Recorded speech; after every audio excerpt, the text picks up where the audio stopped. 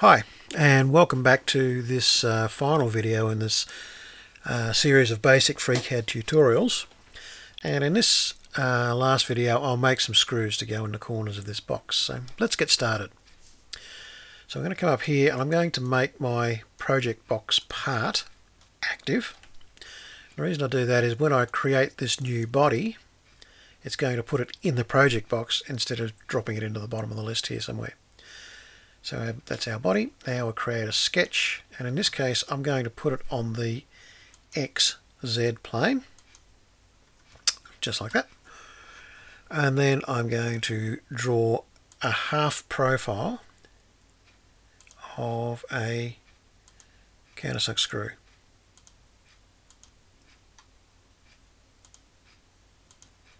Just like that. Okay.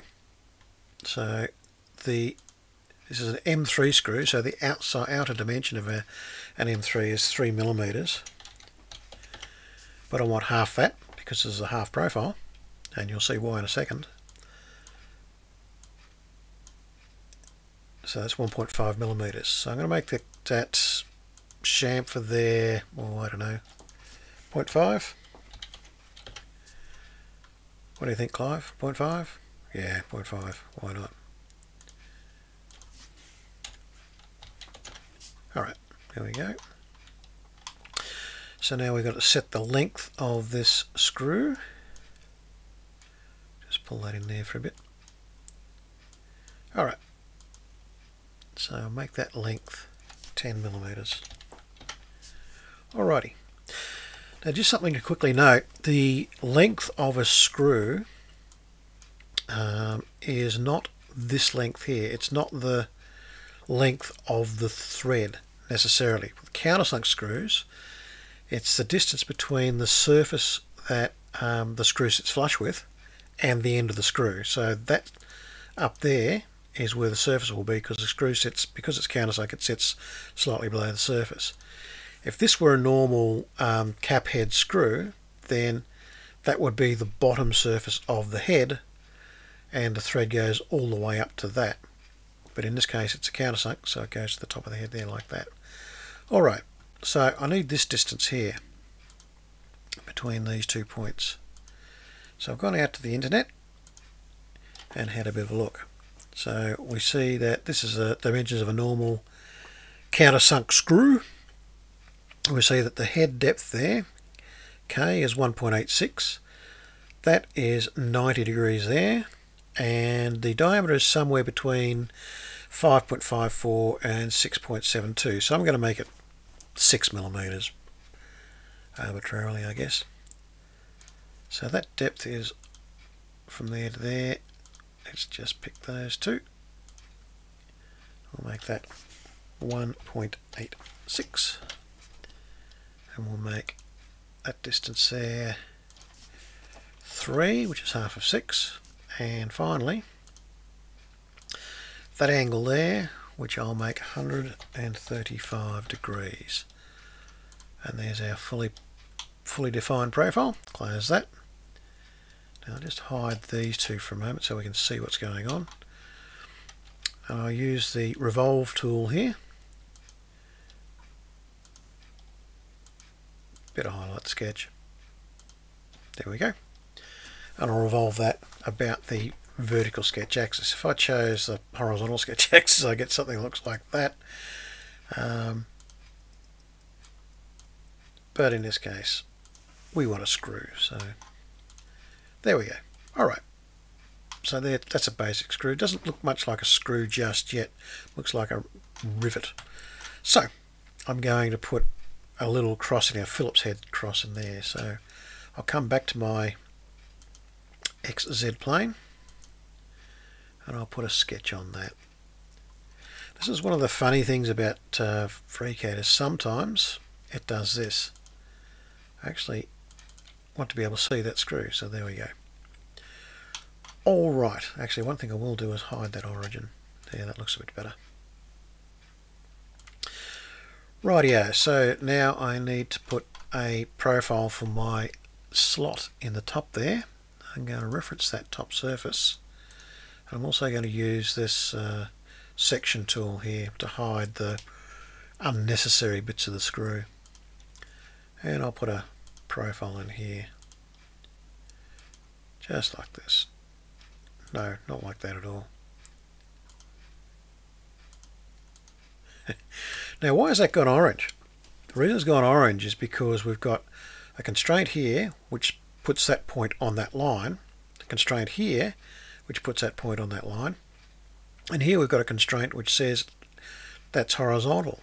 Well, that's well and fine, but we don't need to have that. So if I click on this to select the redundant constraints and then hit delete, that'll just delete it. So let's just tidy this up a bit, make that horizontal there. Alright. So now I need to make a Phillips head slot. Let's make that, I can't remember what I think it's 60 degrees for a Phillips head. Is it 60? Don't know. Yeah, whatever. Alright. And I'm just going to make this look pretty, so 2.5.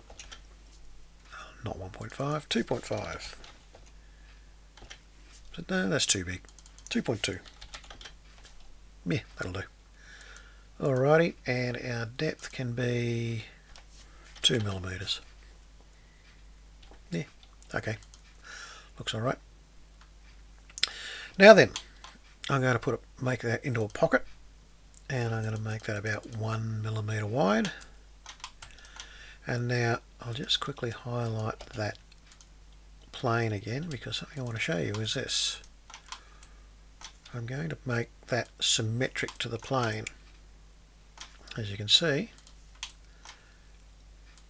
it puts it equidistant about the plane, so it's 0.5 millimeter either way. I want it to be in the center like that, so that's what I'm going to do. Now let's make the crosshead socket. So I'll highlight that pocket and I'll use the polar pattern feature tool, and I'm going to tell it to have, I'm going to tell it to use the vertical sketch axis. There we go, that's a little bit better, because otherwise it'll bury that in there. And I make that 4 to make it a normal cross. I could make it 3 to make it like a tri-lobe screwdriver thing, but I'm going to make it a normal Phillips. Yeah, I think that looks right. Okay. So there's my little screw. And we need to put that into place now. So bring those back. And I'll just transform that into position. So bring that up there, like that. Put that one over here.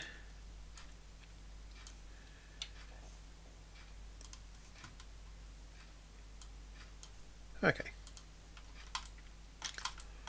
Alrighty, there's one screw. Now, I need to do 3 more screws, one for each of the corners.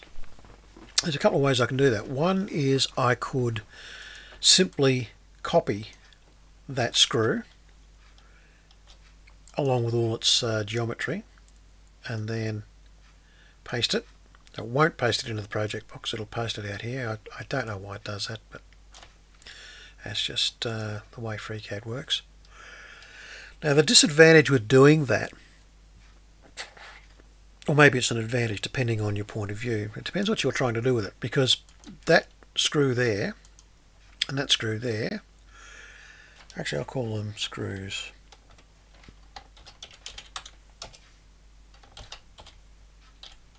Give them a name. There we go. So that screw there and that screw there are separate parts or separate bodies, with each with their own separate supporting geometry. What that means is if I change this one, that one will stay the same. So if I come in here, for example, and I don't know, do something ridiculous like make that 5, like that. Oh, actually I can't do that. Make it 2. There you go. Alright, so you can see that that screw's changed, but that one hasn't. It's a better way of doing this No, if you actually wanted an M2 screw, that'll be a good way to do it. That's not what I'm going to do. I'm going to come up here, I'm going to right click, and I'm coming down to link actions, and I'm going to make a link. Same thing, I'll put that back in here. Now, the difference is that if I come in here and modify this, and make that 2, you can see that it not only changes that one, it also changes this one. Of course, that's not what I really want to do, but there we go. Okay, so I'll just transform that into position as well. And put that one over here.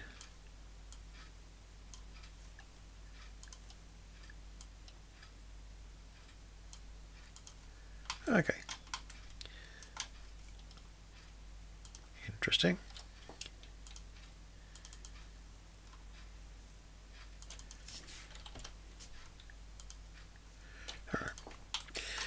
Alright, there's 2 nice little screws. I'll just do that 2 more times.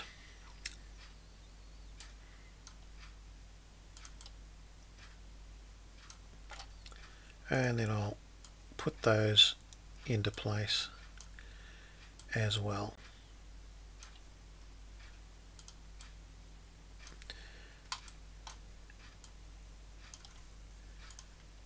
Just like this. So that one can go up in there. Yep, there we go. Drop that down to be flush with that. Okay, and then this one.